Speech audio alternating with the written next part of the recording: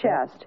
But it was not until Friday, after reports surfaced that Michael Jordan's father was missing, that investigators established the tragic link.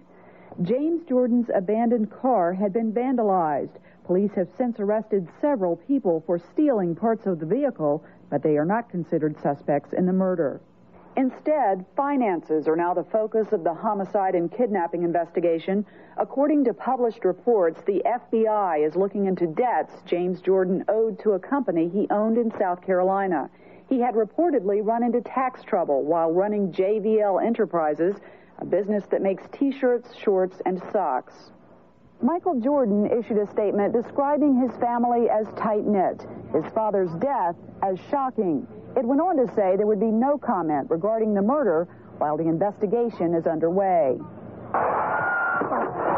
Those who know the family well say the father was his superstar son's biggest fan, often traveling with him on the road with the three-time NBA champion Chicago Bulls. He was always there. And, he was always, it was like Michael was the apple of his eye.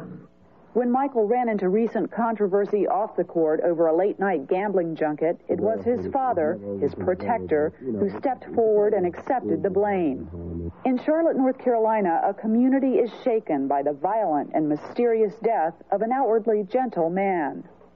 I mean, certainly a tragedy, and I hope there's nothing more than that it was an unfortunate crime. There's nothing really deep like, the gambling thing and all that. The family plans a small private funeral for relatives and close friends.